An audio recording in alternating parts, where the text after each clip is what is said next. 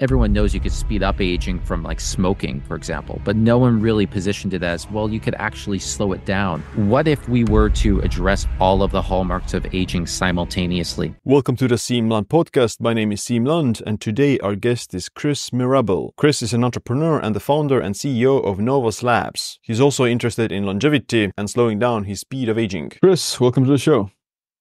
Thank you. It's great to be here. Yeah, I'm glad to have you. And you are one of those people who are also doing this kind of a Brian Johnson-like experiment with their health and longevity by trying to optimize all these different biomarkers and their biological age to be on a lower level than their chronological age. So I'm happy to have you on the podcast, and we're going to discuss different things of your results and your routines as well, of how do they can implement these kind of similar routines related to diet, exercise, and supplements, and also improve their longevity in the process. But how did you get into this field, and what got you interested in trying to improve your biological age? Yeah, great question. So I've been doing this for a while, actually. My initial interest in health started when I was 12 years old, and I started reading Men's Health magazine here in the US. But then when I was 16, I was diagnosed with a brain tumor. And when you nearly lose your life, you start thinking about different things, and you look at health in a different way than a typical teenager does. So whereas prior to that experience, I was looking at health from the superficial side of just wanting to be in great shape and be attractive and play sports well. After that experience, it turned into a deeper appreciation for biology and the avoidance or absence of disease, and trying to live as healthy as I can for as long as I can, because I never wanted to be laying in a hospital bed again, wondering if I would wake up the next morning or not. So that experience had a really profound impact on my perspectives, life perspectives in general, but specifically how I looked at health. And so I was interested in longevity from that point forward, though I didn't think of it in the terms of longevity ever since the scientific and biological approach to lifespan has started more than 10 years ago. That has informed my thinking a lot. But at the time, it was really just, how can I avoid getting another brain tumor or cancer, heart disease, and so on, for that matter. And so I've been a entrepreneur for my adult life, but in my personal life, I've been kind of obsessive about all of this, about health and optimizing it, and spent a lot of time just going straight to the primary sources, leveraging PubMed, for example. I would have ideas in my mind, and then I would look for the studies on PubMed and try to come up with my own perspectives on things. And about 10 years ago, as part of that, I came across the paper, The Hallmarks of Aging, which is now a famous paper. It's a seminal paper that was a meta-analysis that looked at many other historical studies, hundreds of them across animals and humans, and it identified at the time, 9 hallmarks of aging, or the 9 biological mechanisms that take place when we get older across animals and humans. And that was a eye-opening paper for me, because first of all, it gave me a lens through which I could look at my own aging and disease risk from, right? I could, rather than just quote unquote trying to be healthy and following what the medical establishment will tell you makes you healthy, I could actually get to a more fundamental level of health. That is the biological side of these mechanisms of aging. So the question then turned into, what could I do to optimize these biological hallmarks of aging and slow down their digression? And then the second thing that it woke me up to was this idea that aging is actually something that's malleable. That concept had never crossed my mind prior to seeing this paper 10 years ago. And that was so empowering, because then I realized that everyone knows you could speed up aging from smoking, for example, but no one really positioned it as, well, you could actually slow it down. And not everything you do for your health is going to slow it down, but certain things, if done properly, can slow it down. So that completely transformed my thinking. And eventually, a few years ago, and we can talk about this, but back in about 2017, 2018, I had an idea for what is now Novos, which is a very novel, unique approach to aging. Mm. Yeah, it's the hallmarks of aging are pretty famous right now, and they've actually updated the list from the original 9 hallmarks of aging to now there it's like 13, if I'm not mistaken, or 12, and they 12. Yep. probably will add a few more in a few years. So it's yeah, pretty interesting to see like, yeah, these are the things that go wrong with aging during aging, and it also gives you like certain targets to aim for in terms of like therapies and routines to like, you know, improve upon. Exactly. Yes. As you mentioned, there are three new hallmarks. So it was at the 10-year anniversary of that initial paper. The same authors, based on additional scientific research that has evolved over the past decade, added three more to those initial nine. So that includes inflammaging, which is this chronic inflammatory state that it increases just as we get older. We have more and more inflammation building in our bodies. Another is disabled autophagy. So this is the process in which our bodies, our immune systems largely are identifying old, not well functioning cells and basically eating them up or recycling their parts.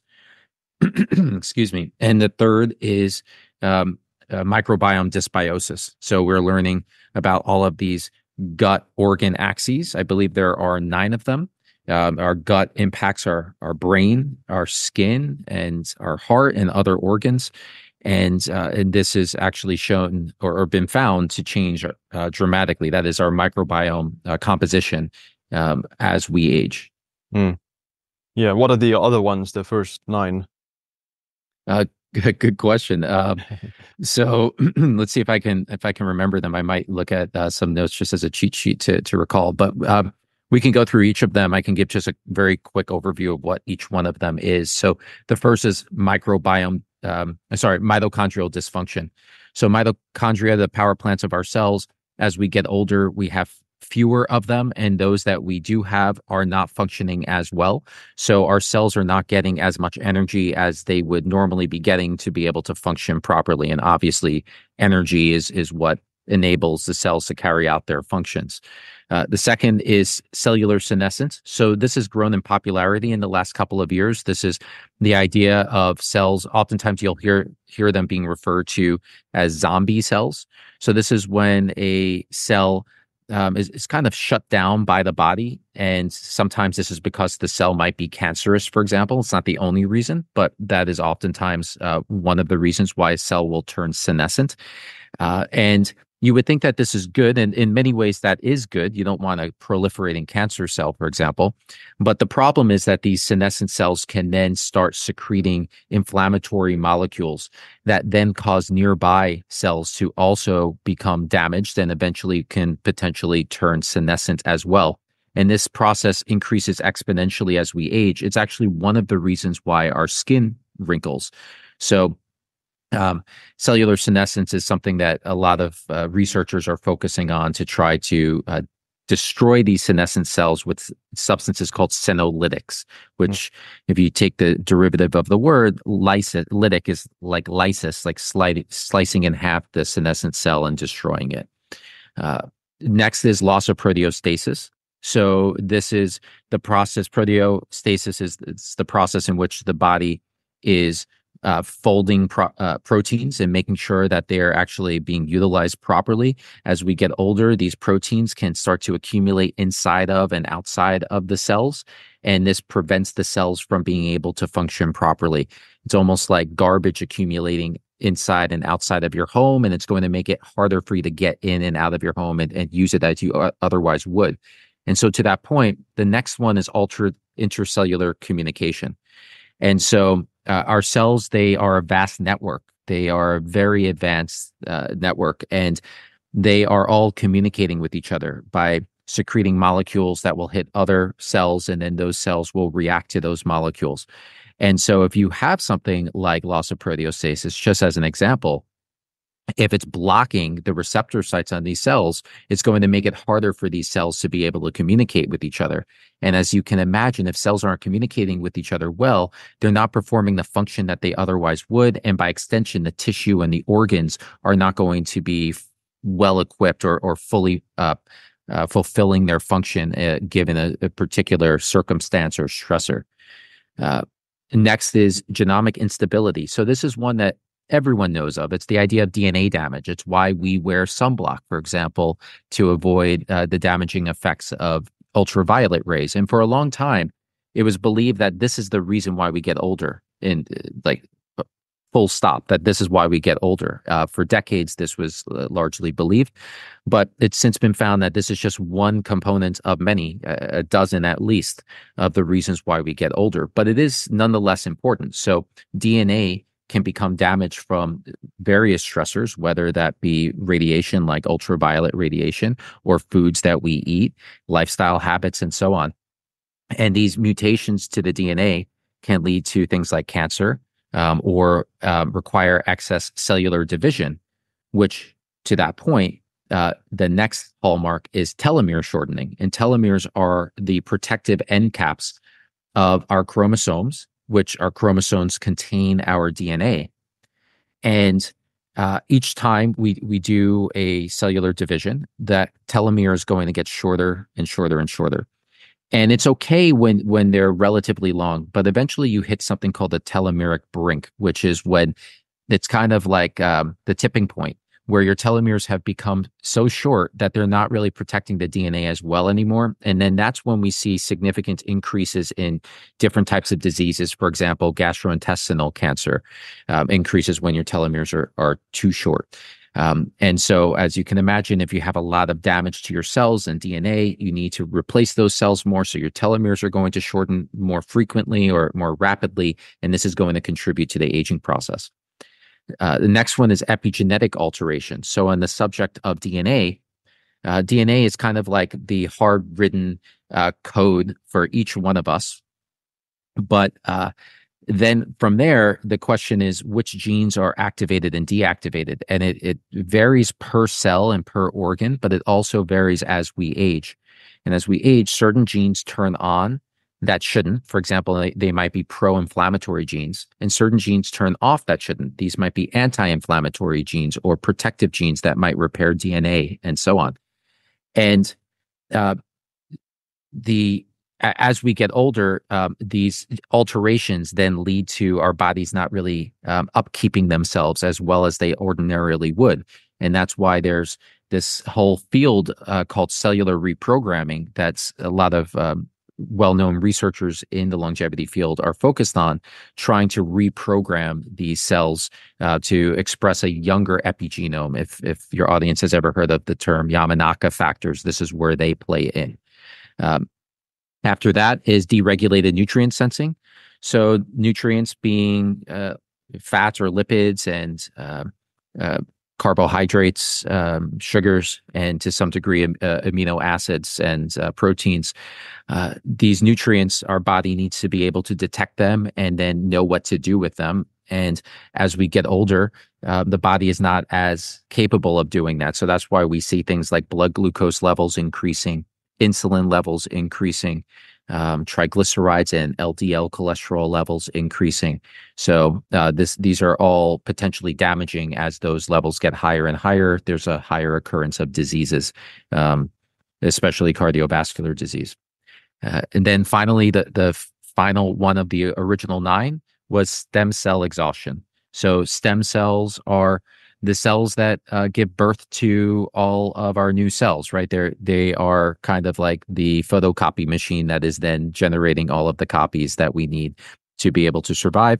And as we get older, our stem cells, they become dysfunctional or they die off. And so as a result, our tissues are less replenished and they aren't maintained as well as they otherwise would be. I think you're on mute. Sorry, yeah, that's a long list of the hallmarks of aging, and you can imagine that all of these are so interconnected with each other as well, and they affect each other's function. Like autophagy affects mitochondrial function and cell senescence and inflammation, and likewise, inflammation affects genomic stability and telomere shortening. So yeah, it's a very complex process, obviously, and even now we know the hallmarks of aging or they're used as the hallmarks of aging. Then we still don't have quote unquote a cure for aging, or we don't have a solution yet. We're just learning individually of how do we manipulate these hallmarks and how do we improve like the outcomes of people. Yeah, so all of these interact with each other. That's a great point that you raised. So when one is damaged, the other ones in one way or another are also going to then have a negative repercussion from that. Some more directly than others, but ultimately there's kind of a reverberating effect across these. So that's likely part of the reason, at least, why as we get older, we see aging becomes exponential. So the health of someone and even their physical appearance going from 20 to 25 years old is not quite as dramatic as going from 75 to 80 or 80 to 85. As we get older, we see the decline in health accelerating. And if you look at charts of morbidity, for example, and mortality, it is literally exponential. So, it's largely because of their interactions. And this was an insight that I had back when I was first thinking of the idea for Novos back in 2017, 2018, which was, what if we were to address all of the hallmarks of aging simultaneously rather than just one or two at a time? Back then, I was attending biotech conferences and I was hearing scientists present with their concepts or with their companies and the interventions that they were in the R&D phase. And it became immediately apparent that, first of all, most of what they were working on was very far out into the future. It was not anything that I would be able to personally use or share with my friends and family and loved ones anytime soon. But the second thing was that they were focusing on only one or two of the mechanisms at a time. And this is largely because of, first of all, just the scientific method of being reductionistic, trying to simplify things as much as possible so that they can fully understand it, and then only adding complexity after something seems to be fully understood or adequately understood. Uh, the second reason is that the FDA and by extension EFSA in Europe, they want you to focus on specific medical indications, and so the approach for that is oftentimes start with something relatively simple. Not to mention, when it comes to prescription drugs, for example, it is typically a single molecule that is modified. Maybe they were inspired by nature, it's modified, and then it's patented, but it's nothing complex. My idea was uh, to create something that was completely natural. All of the ingredients are found in nature. And as a result, the ingredients are considered generally recognized as safe or GRAS status. So the FDA would not stop us from being able to produce this. It would be considered an over-the-counter, safe for general use supplement.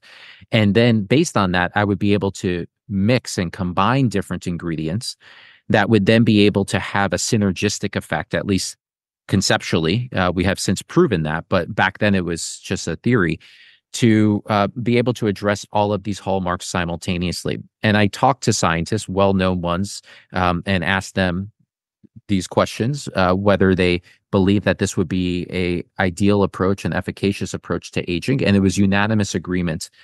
People from Harvard, MIT, Salk Institute, you name it, they were all in agreement that this would probably have the biggest impact on aging by addressing all of the hallmarks at once. Yeah. And with Novos, you created this Novos Core supplement, the first product that you had, which was Yes. there's a drink powder. And what are the ingredients? And like, have you done any like clinical trials on this, or what's the like proof of concept kind of? Sure. So this is Novos Core. Oh, it's hard to see with the background filter, but this is Novos Core. It's these daily sachets. So you tear one open, you pour it into water or into a smoothie. We have orange flavored with no sugar. And then we also have an unflavored version if you put it into a drink, like a smoothie or something. It's the first formula to address the 12 hallmarks of aging. We file for patents on the formula. The ingredients, I can read them off quickly. And then I can tell you about some of the research and results that we found from that research. So glycine, malate, specifically coming from magnesium malate, calcium alpha ketoglutarate, glucosamine sulfate, rhodiola rosea root extract, L-theanine, hyaluronic acid. Specifically, believe it or not, hyaluronic acid, which is great for skin health from the inside out, hydrating your skin and your joints and so on. The reason we included it, although that's a nice to have, was for the acetylglucosamine molecule that is present within hyaluronic acid and has lifespan extending effects. Fisetin, organic ginger root extract, pterostilbene, and a microdose of lithium, which if you'd like to go into lithium, a lot of people, their eyebrows raise when they hear lithium, but there's great reasons for including lithium. Mm. So, as well as vitamin C, I think I left that out. So, the results that we've found so far from our formulation, the very first study that we ran was an in vitro study at a lab in New York that had done $7 million worth of studies prior to ours, the same type of study that they ran for us. And they warned us before we commissioned them for the study that they had never really seen any significant benefits from any ingredients, whether prescription or over-the-counter natural substances. And we said, let's run the study anyway. And the study, it induced radiation to human cells. And there was, of course, the control with no Novos, and then there were different dosages of Novos across different tests. And we found that we were able to reduce DNA damage by as much as 77%. This is in the form of oxidative damage. The result was so significant that the scientists called their CEO to make him aware of the results before they even called us. And I actually, less than a year ago, saw that CEO at a biotech event and asked him firsthand, and he said, yes, like 100%, this was the best results. I mean, we were shocked to see these types of results. So to that point I made earlier about us seeing synergies, this is the first proof point that there is something synergistic happening with our combined ingredients that you wouldn't have seen with these individual ingredients. The second study we ran was looking at cellular senescence. This was done at an academic lab, Newcastle University in the United Kingdom. And for this, we compared our results to the prescription drug rapamycin. This is the gold standard for longevity drugs. And when looking at cellular senescence, we were able to reduce the size of the senescent cells in human cells by the same order of magnitude as rapamycin. We were within percentages of each other. And this was very significant. It was more than a 50% reduction in the size of the senescent cells. So that was amazing for us to see because every researcher compares results to rapamycin. And the fact that we had essentially the same results was really encouraging for us. Another study that we ran looked at, again, DNA damage, but this time by administering chemotherapeutic to human keratinocytes. And so these are skin cells. And the chemotherapeutics are incredibly harsh. I mean, they essentially destroy all cells. The hope is that they kill the cancer cells before they kill the person that it's being administered to. That's how intense chemotherapeutics are. And they go beyond oxidative damage to the DNA. They actually cause single and double strand breaks to the DNA. So the analogy I give is oxidative damage is like having a car that starts to rust, whereas a double strand break is like slicing the car down its axle. Like you're completely demolishing, mutilating that DNA. And we were able to reduce that by a very significant margin. I can't give exact numbers because we're working on a paper that will be published soon for that, or the researchers at the university are. That was done at University of Bologna, by the way. But that was a very encouraging result. Another result that we have more recently is this process called oxytosis ferroptosis. So this is a process that is associated with Alzheimer's disease, Parkinson's disease, and forms of cancer.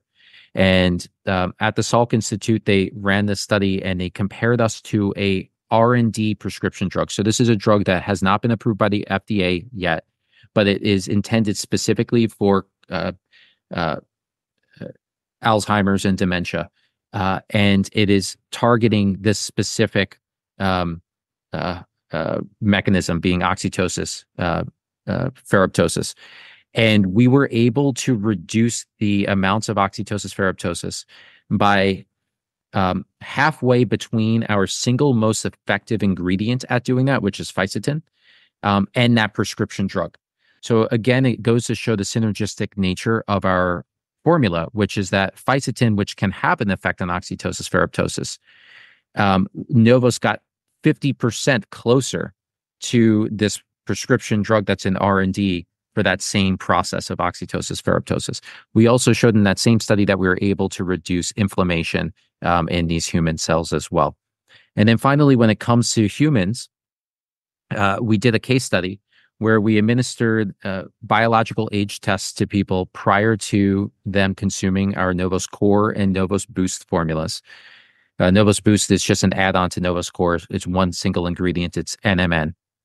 And after 6 months, they were tested again. Now, we didn't administer the test. It was a third-party lab, so we were not in touch with any of the blood lab results or anything. That was done independently.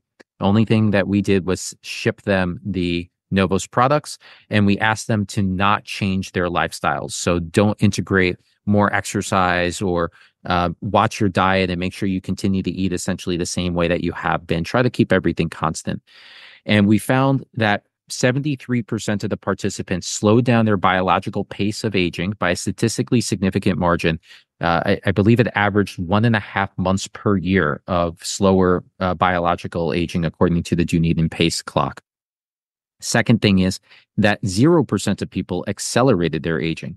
You would expect, you would expect some people would have accelerated their aging because of lifestyle stressors that come up. Maybe they're very stressed at work, or they haven't been sleeping as well, or they drank some alcohol. But none of the participants accelerated their aging. And the p-value of this, the probability that this was a coincidence, is less than 1 in 1,000.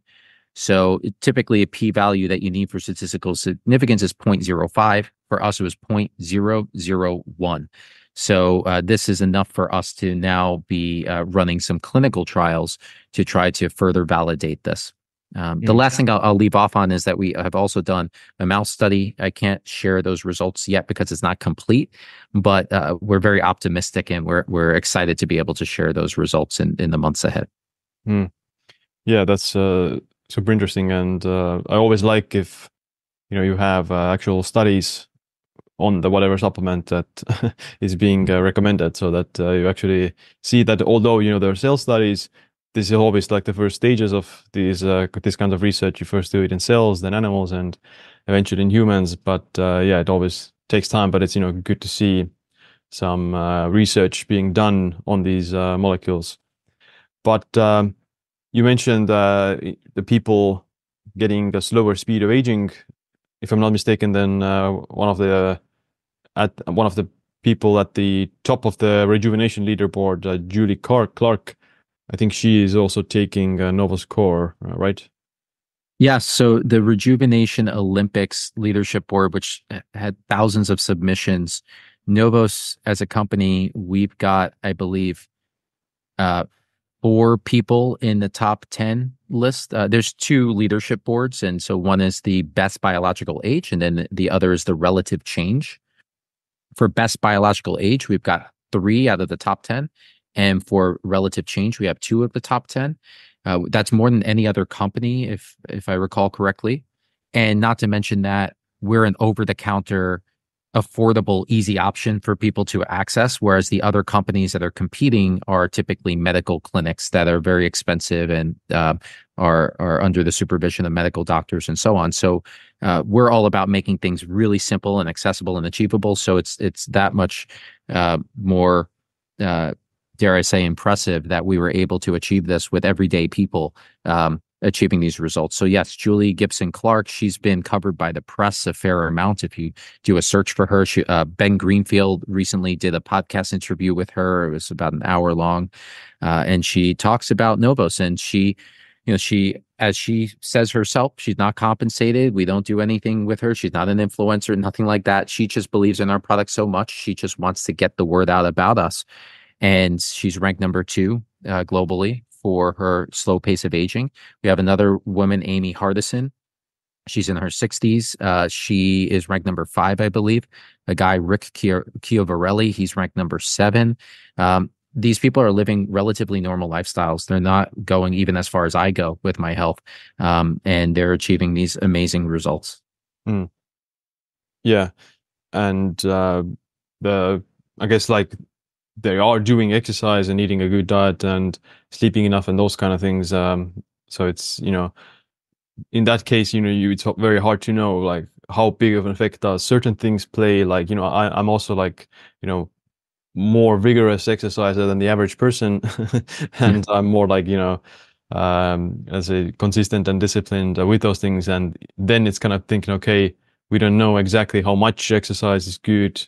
And, it's hard to pinpoint exactly the optimal dose with these things. And you need to kind of just experiment yourself and see how does your body react, and how does your like other lifestyle factors also like affect those results.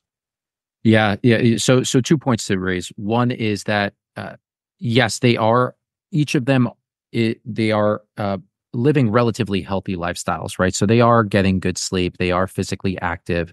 The guy Rick, for example, I believe plays pickleball, um, and Amy does cardio. I think 5 or 6 days out of the week on like an elliptical machine. So they're physically active. They do have adequate sleep. They are eating healthy. They have a lot of vegetables in their diet, but their results, they all improved from the before they were taking Novos to after Mm, they were taking Novos, and their lifestyles did not change significantly. So that's one thing that's important to emphasize. And then to your point about like how much is too much, I think a lot of people, they think more is always more, but sometimes it's not. And this is something I myself need to follow because I'm like you. I push myself very hard. I just turned 40 this past weekend, and my goal has been to outperform my 20-year-old self in many different capacities, everything from my mile time to run 1 mile. I've gotten myself down to 5 minutes and 34 seconds. So I'm within just a few seconds of my best time when I was in my 20s. I'm deadlifting not as much as my all-time max, but considering how fast I'm running, I'm deadlifting, relatively speaking, more than I ever did while I was running fast. Same thing with pull-ups and so on. So I'm challenging myself in all these ways, but at the same time, you can overdo it. There was a study that I came across, and I can't recall who the authors were. It was something I saw relatively quickly, but we did publish it on our website in an article where we talk about the effects of exercise on epigenetic aging. And there is an analysis done of people in terms of, I believe, their step count. And there is a certain sweet spot for step count for the lowest epigenetic age. And then when people went beyond that, there was a slight increase in the epigenetic age. So mm, you're still doing better than most people, like the vast majority of people, if you overdo it, but you're not doing quite as well as those who have the balance. mm. Yeah, that's true. Like I remember when I did my own Dunedin pace tests, then the first time I did a test, like I was doing the least exercise and eating the most calories, and I got the best result. Which is kind of funny. Like the first test I did was 0.62, which was like very good. But Amazing, yeah. at that time I wasn't doing like almost any cardio, and I was mostly lifting weights only, and I was like 4 kilos heavier than I am right now. And the last test, so then I did the first test. I got inspired by this. Okay, I'm gonna try to really maximize my like aging speed with this, and went more like, let's say, regular with cardio. I started doing more cardio, and I lost about like 3 to 4 kilograms as well, of mostly like body fat and maybe a little bit of muscle as well. But the point is like I did all this effort, but my speed of aging, based on the test at least, went to like 0.65. And then the last test was 0.69 as well. But I did have like some Okay. infections around that time, which do skew the results as well, with like COVID and that kind of thing. But yeah, it's kind of funny that you want to do more good to your health, and you end up, at least based on this test, you might be doing too much.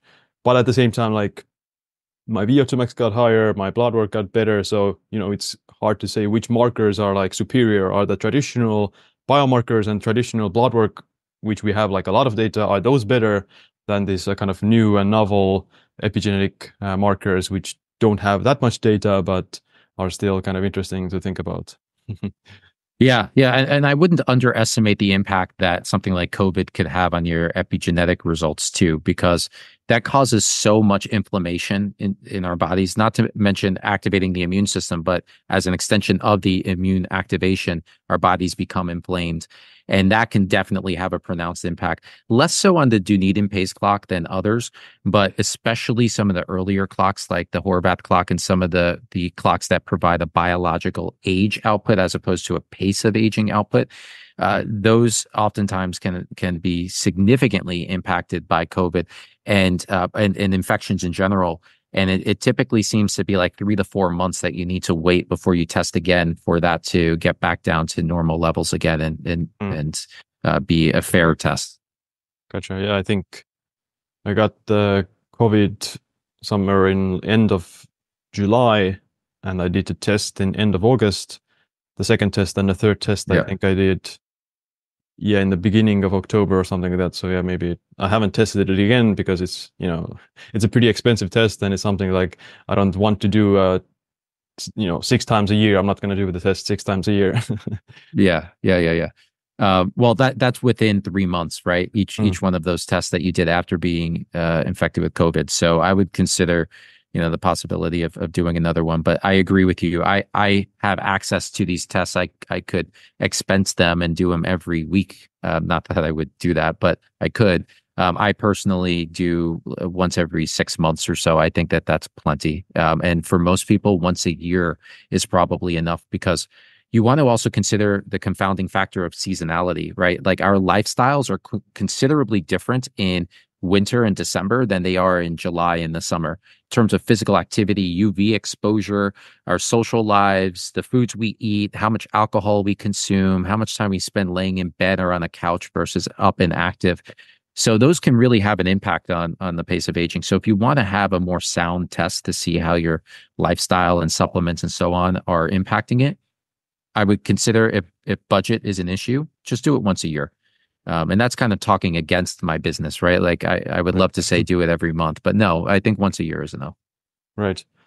And what are some other like markers you kind of track for your longevity? Like, are there any like valuable biomarkers or blood tests that you think are like a good assessment of aging and longevity Sure. So besides the epigenetic clocks? yeah. So, well, I'll start with what we have in the Novos age clock, but then there is a lot more to it than that. So, the Novos age clock includes the Dunedin pace clock, which is the most accurate and precise of the biological age clocks out there. There are many other clocks out there on the market that are not transparent about what the algorithm is. And many of them actually even use saliva, which is inferior to blood.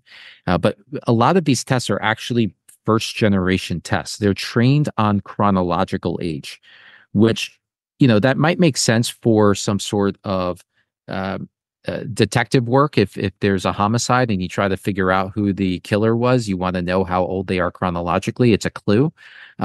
So for forensic science, it makes sense. But for us, what's the point of a test that's going to guesstimate or estimate how old we are chronologically when we have our birth certificate and our license for that, right?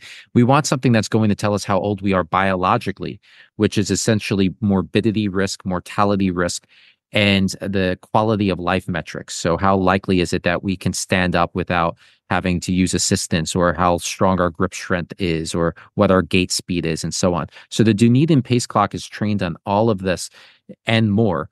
And so we want these later generation tests, the third generation ones. That's why we chose to license the Dunedin pace clock, even though we could have made one of our own and been more profitable. It wouldn't have been honest to our consumers, our customers. We wanted to provide the best, and that's why we licensed Dunedin pace. The second is biological age output, which we acknowledge is not as accurate as that first test. So we encourage our customers to really focus on that Dunedin pace clock, but people are still curious. They want to know that biological age. So we give it to them, but we caution people not to rely on that so much. And then the third is telomere length. So we talked about telomeres being one of the hallmarks or mechanisms of aging. And the key for that is you don't want it to get too short. So when we present the results to you, we present them as a percentile by your chronological age. And as long as your percentile is something reasonable, 40, 50 or higher, that's great. But if it's in a low percentile, that's something you should keep an eye on, because that means that it's getting significantly shorter by your age, and it might at some point become an issue. So you should look into ways to try to slow down the shortening of your telomeres. So going beyond our test, other metrics that I look at, you mentioned VO2 max. That's a fantastic one. I do training to intentionally increase my VO2 max. Let's see. There's also different types of metabolomic clocks out there. So there's one that I use called EOYO, or YOLO. I don't know how exactly they pronounce it. I think it's YOLO. It's IOLLO, like you only live once, right? YOLO measures like more than 600 different biomarkers, and then they provide a biological age output. For that, it computed mine as being 29% slower aging. By comparison, Dunedin Pace calculates me as being 31% slower aging. So that would be the 0.69 as you referenced you got for one of your results. But then there are also many other tests that I've run. I have access to scientists that are able to run the different algorithms for R&D purposes. In addition, just taking the same methylation data and then running it multiple times. And across all of those tests, it averages out to 39% slower aging. So that would be like a 0.61 across, that's the Hannum test and the Horvath test and the PhenoAge test and so on. So there's all of these different algorithms, but I would keep it simple and stick with the Dunedin Pace. Beyond those, obviously, this is a very controversial topic, is cholesterol and LDL, and you've got a lot of people saying that LDL is not nearly as damaging as it is made out to be. I'm personally conservative about that. I think that there's no proof that it isn't damaging, especially ApoB levels.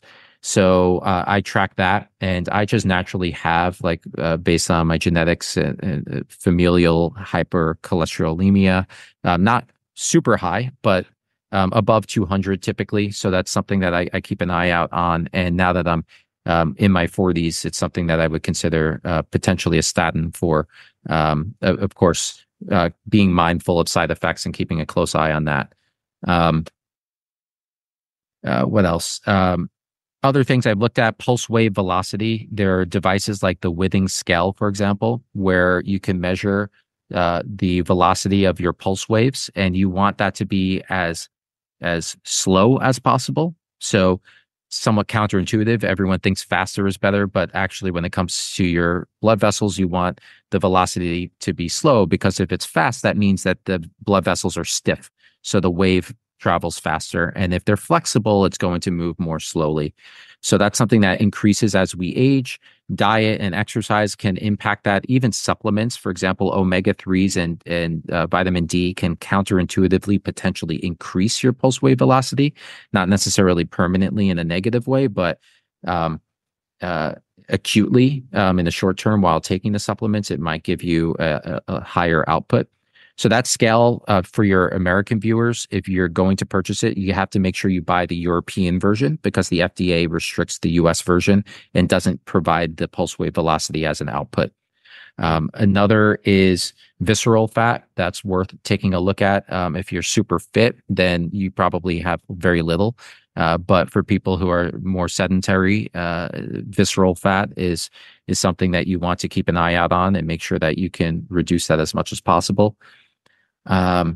Novos, we offer something called Face Age, which is facial AI software technology, where you can take a selfie, and then based on a data set of millions of people, we're able to tell you how young your face is perceived to be. And it's quite accurate within a couple of years for most people. But it will also then give you skin health metrics as well, like wrinkles, pore size, skin inflammation, and so on. And this is something that you can kind of just keep track of, seeing like how your face is aging over time. To that point, something very interesting, going back to the Dunedin Pace study, the researchers actually took the 10 slowest aging people, the 10 average aging people, and the 10 fastest aging people, and they used computer software to merge each of their faces, both male and female. And when you look at them side by side, so it's 3 males, 3 females, the 10 slowest aging people, I did a speech at a medical conference called A4M last weekend, and I presented this to people. In the audience, I asked them, how old would you guess the 10 slowest aging people were? And they all guessed 35. They were actually 45 years old. And then the 10 fastest aging people, who are also 45 years old, how old would you guess they were? And they guessed 55.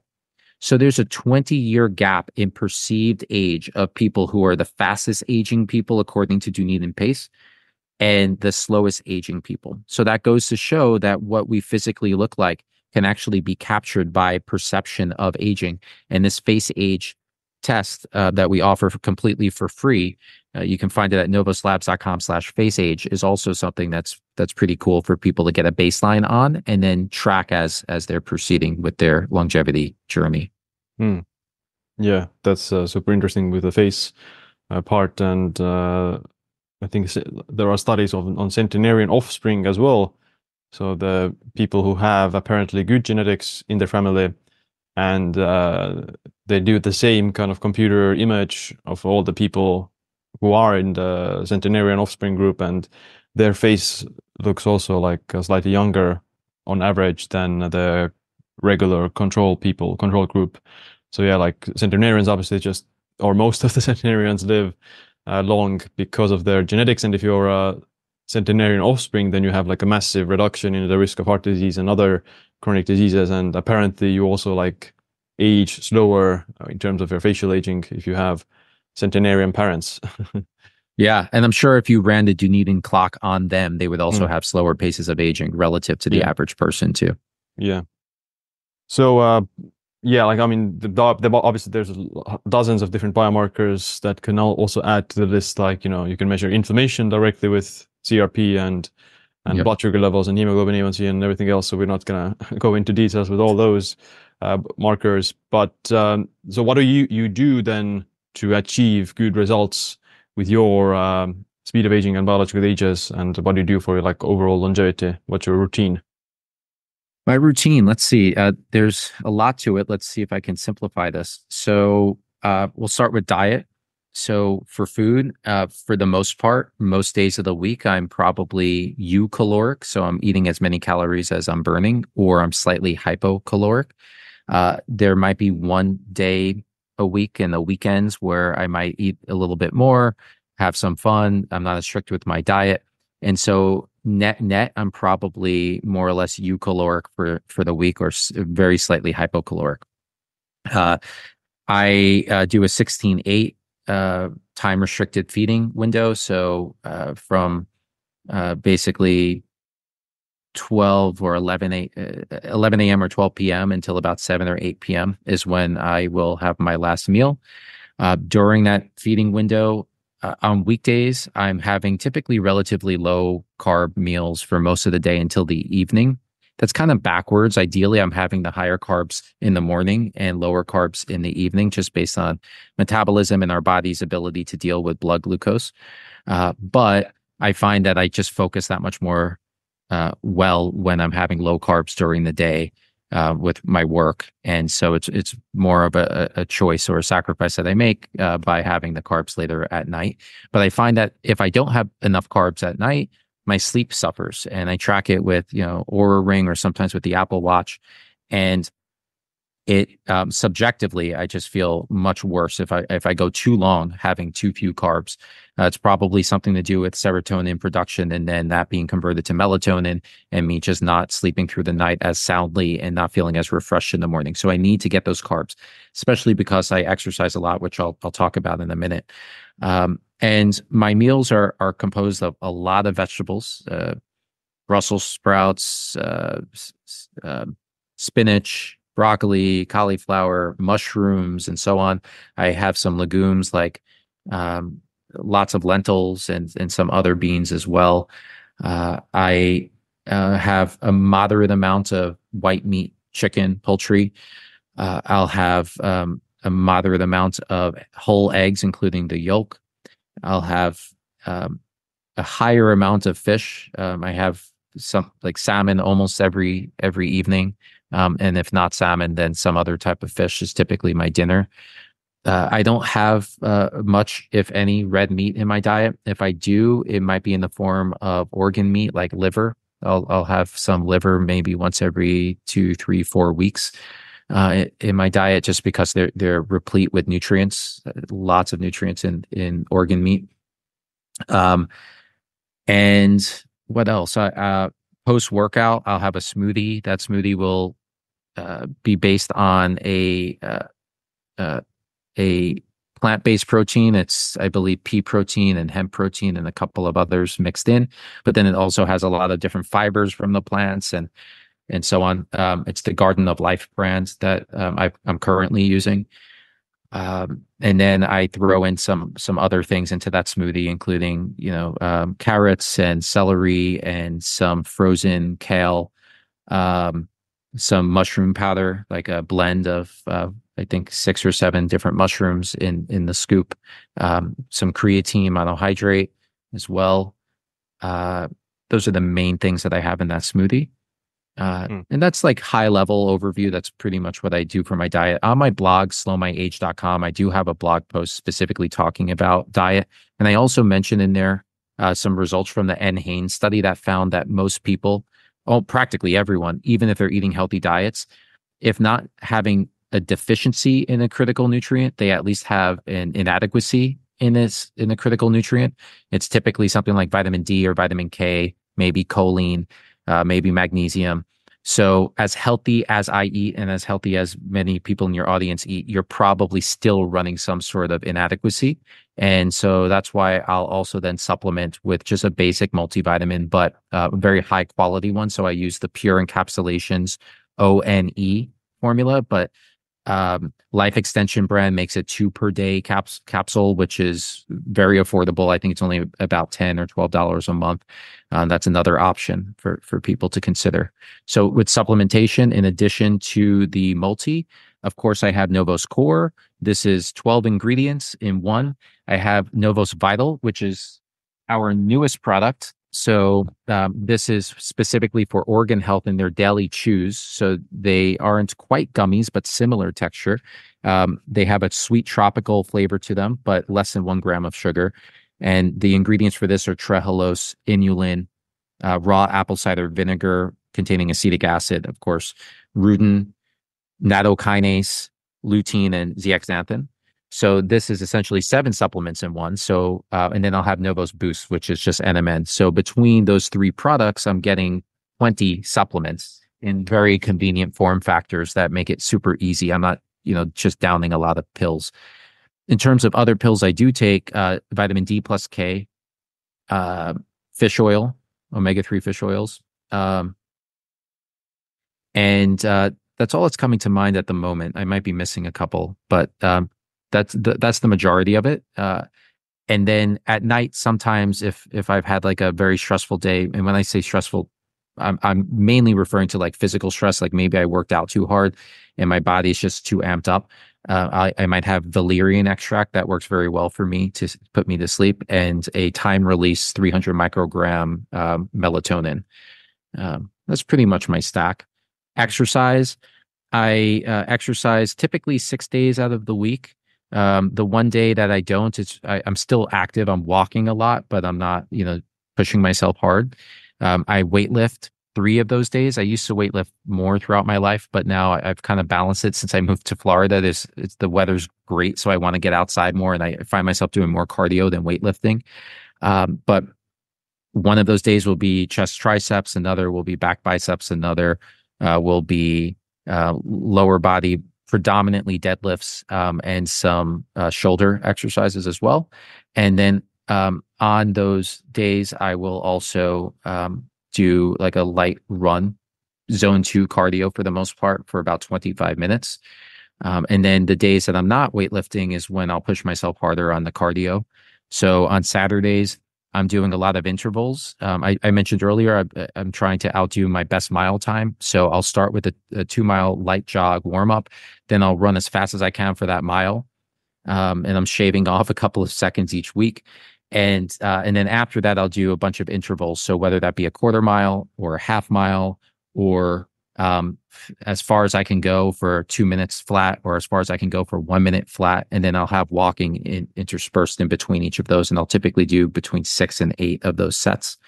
And then other days I'll be doing, maybe more extended cardio. Like today, I rode a bicycle for 45 minutes, and my heart rate was about 140 beats per minute for that ride.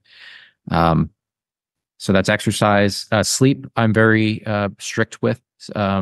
So I have, for example, the Philips Hue light bulbs in my home across my entire home. So uh, when evening is coming, I'll change the light from this blue temperature light to a yellow, eventually the orange, and then about a half hour before bedtime, they'll switch to red.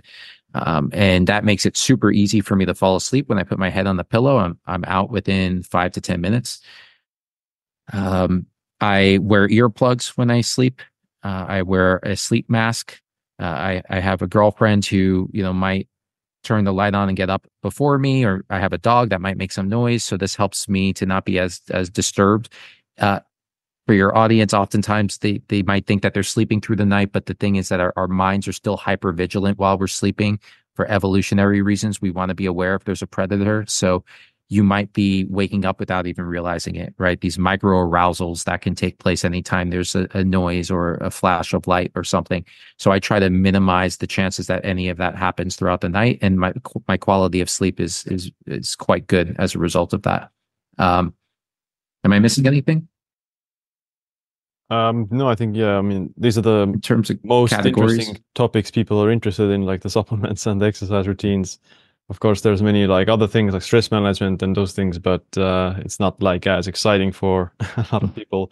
But what do you think? I mean, there's like a lot of people are doing very similar things in regards to like they exercise regularly, they have a good diet, and they take some supplements. What do you think is like the biggest determining factor for your health and results? What would be like, okay, this is the actual secret sauce that people like tend to neglect or underestimate?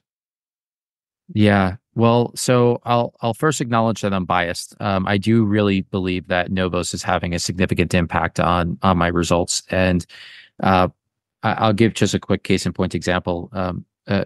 My father, he had an epigenetic test done prior to us launching Novos Age. It was a third party epigenetic test, and he uh, his result came back as 1 year younger than his biological age. Sorry, his chronological age. And then after taking our formula for 6 months, his result came back as minus 10 years from his chronological age. Right. We've also seen the results in our case study. We see the results from people like Julie, Amy, Rick, a woman named Lil Esky, who I didn't mention earlier. My results, on the other hand, I never had the before Novos test. I didn't try epigenetic testing before I had R&D versions of Novos. Before we launched for the public, I was taking my product for more than a year. And so I don't have that before test, unfortunately. But seeing the results from other people, also seeing the results from my father, who is genetically related to me, being so significant, I do think that at least a significant portion of my results are coming from it. Now, with that said, if I was living an unhealthy lifestyle, like smoking a pack a day and laying on the couch and not eating healthy, eating junk food, I would not be in this place. I mean, if I look at my genes, which I have a number of obesogenic genes. I have family history of obesity, family history of cardiovascular disease, family history of cancer. My mother passed away from pancreatic cancer while I was starting Novos. So I don't think I would be in a good place. Not to mention I have my brain tumor, which I mentioned earlier.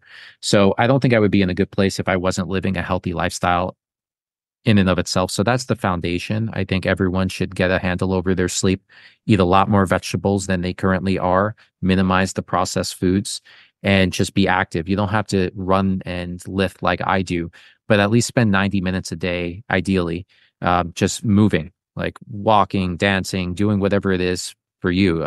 You can wear an Oculus headset and break a sweat playing ping pong for all I care, right? But like be active, do something for 90 minutes a day.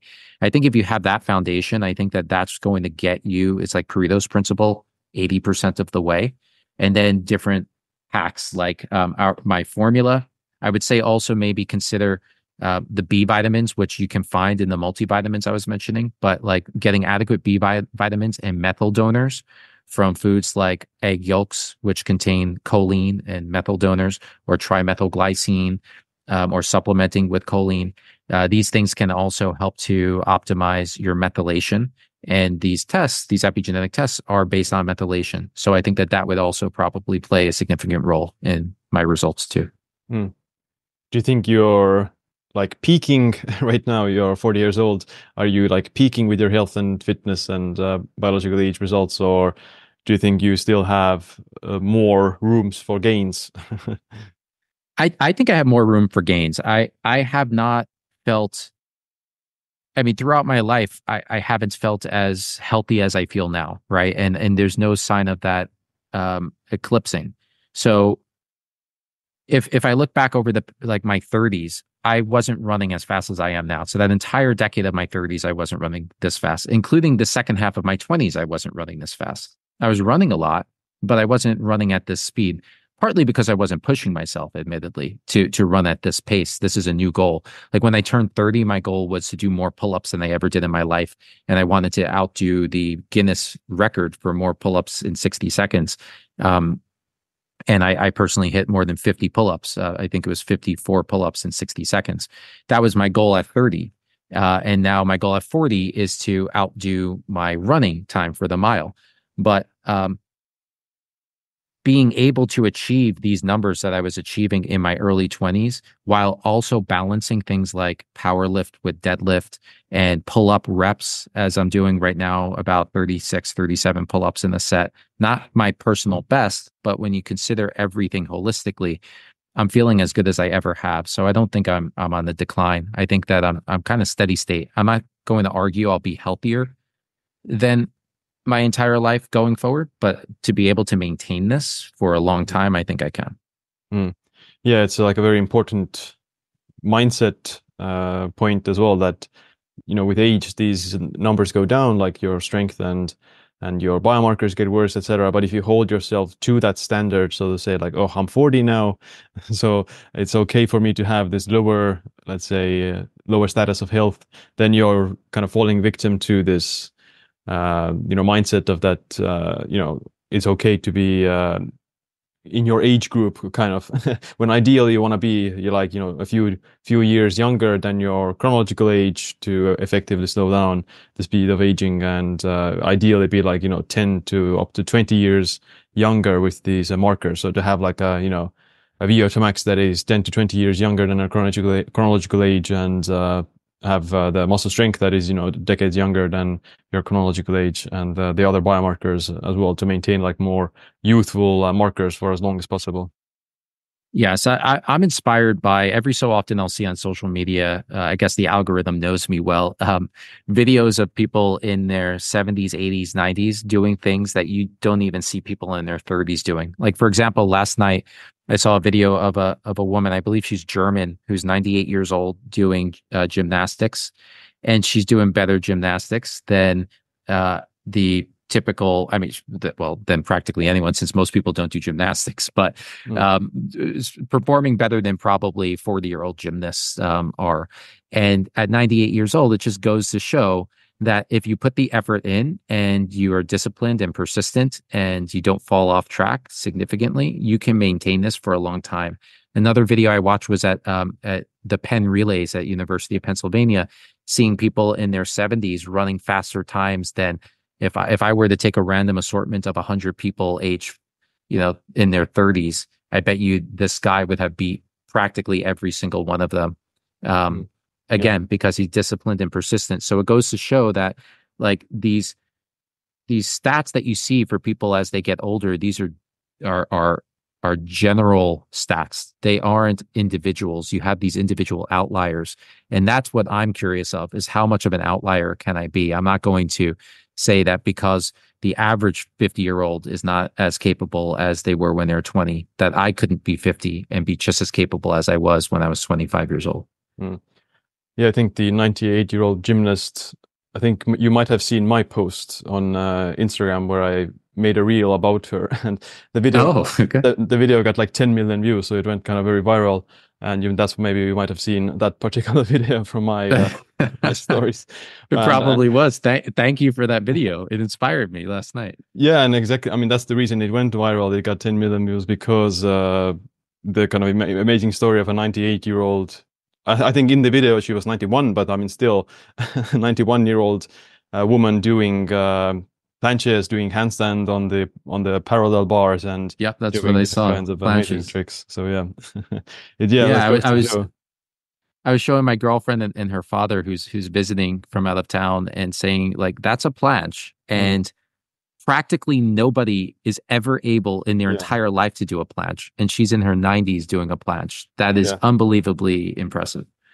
yeah. Most like yeah, 20-year-olds aren't gonna do that as well. Yeah.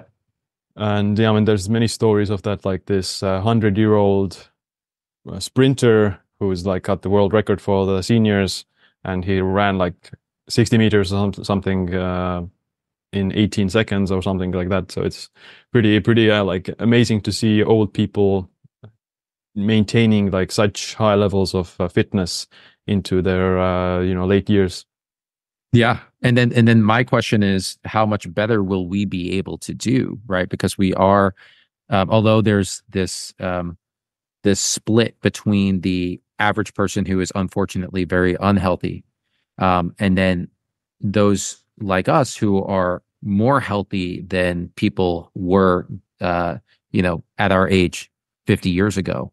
So then the question becomes, what could we, if we maintain this, what could we potentially do when we're 90 or 100, especially because we learn that much more about aging, new interventions are invented or discovered. So in theory, we can potentially do quite a bit better by the time we hit those ages, or at Mm. least that's the hope. Yeah, yeah, the longevity ski philosophy, the velocity is also something, yeah, many people hope is going to happen, but yeah, we'll see. Yeah. Well, it's been great to talk with you, and I think people learned quite valuable information. So, where can people learn more about you? Where can they find Novos, and where can they learn more about your work? Sure. So learn about me, the things that my interventions, my biological results I share on my blog. It's slowmyage.com. And I'm also on X and Instagram. And I believe recently we set up a TikTok account, though I'm not on that as much, as Slow My Age. And then Novos, of course, is novoslabs.com. We're on all of the social networks. And we didn't have a chance to talk about this, but we are also in the process of rolling out a free mobile app. This app is going to provide a free biological age clock output that is based on a survey and it leverages AI. It was produced at University of Washington. We collaborated with their researchers to get it into our app. It's more accurate than the first generation blood tests. So the Horvath clock, for example, this is more accurate than that based on a survey. 100% free on our app. It's called Novos Life. In addition to that, we also then provide free lifestyle guidance based on how you respond to questions. We'll then provide you with personalized guidance for how to improve your biological age and essentially your longevity lifestyle. And then there's also an AI trained bot within the app to be able to answer any specific questions you might have. That bot will typically have the answer for you trained by Novos and our researchers. Gotcha. We'll put the links in the show notes. And my last Great. question is, what's this one piece of advice or a habit that you wish you adopted sooner? Well, I think although I learned this 10 years ago, I wish I learned it even earlier, is, as I mentioned before, the fact that aging is malleable. It is something that we can have a real impact on. And that I think that's the most empowering thing. When we, as a company, advertise our products on social networks, we oftentimes hear from people that aging is something that's like written into our genetics, or God will decide how long they live and so on. And I just can't help but feel like that's disempowering. It's feeling like it's not up to you and the decisions you make to determine how healthy and long you live. And the more people that we can educate and inform and make them aware that the decisions they make can and will slow down their aging, which will then provide so many more benefits in terms of enjoying life and making the most out of life and spending more time with your loved ones and them with you. And that's ultimately what this is all about. And I think that that's one of the most important lessons that I've learned in the past decade. Mm. Yeah, it's like, it means that the effort you put in can actually, determine your results, or can give you greater, you know, uh, returns in the future. If you just take care of your health now, then, you're going to be that 100-year-old sprinter and doing planches when you're 90 years old. Exactly. Reduce the suffering in the world. That's how I look at it. Yeah, well, it's been great talking with you, and yeah, thanks for coming to the podcast. Of course, great to talk with you too. Thank you.